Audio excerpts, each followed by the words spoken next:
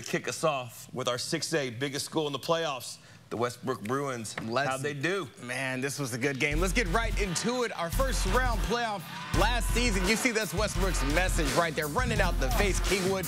First quarter, Kingwood's defense, they were strong early. The Panthers fans put their hands together after their defense came out strong in the game, shutting down Westbrook in the first series. But on a 4th and 1, Joey Pierre sneaks through. He gets the first down. The Bruins are hyped, going for it on 4th down in the first quarter. And then the Raven Eli hits his man Deontay Simpson. And like everyone knows this, a Bruin is faster than a Panther. Quick 6 minutes left in the game.